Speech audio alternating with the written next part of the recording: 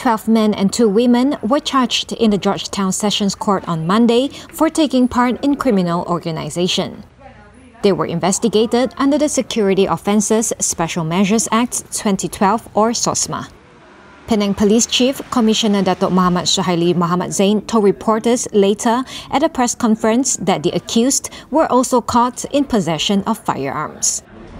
Kumpulan ini percayai menjalani aktiviti jenayah penyeludupan dadah ke negara jiran serta memiliki senjata api dan telah bergiat aktif sejak tahun 2021. Kesemua tanggapan telah ditahan reman di bawah Sosma bermula daripada 24 hari bulan 5 yang lalu, dan turut sama terlibat dalam kumpulan ini adalah 4 lelaki yang sememangnya telah ditahan sebelum ini dan mereka sedang menjalani hukuman di penjara Pulau Penang dan penjara Pangkalan Jeput, Kelantan.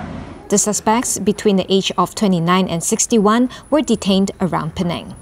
Saya rasa di sini saya ingin mengambil kesempatan untuk menekankan betapa pentingnya undang-undang Sosma ini untuk membantu kita menyiasat dengan lebih lanjut, dengan lebih mendalam, dan dalam konteks jenayah terancam ini memberikan kita sedikit peluang untuk merungkai jenayah yang bersedikit dan terancam ini dengan lebih tersusun untuk kita ajukan kertas siasatan dan meyakinkan pihak pendakwaan untuk mendakwa mereka.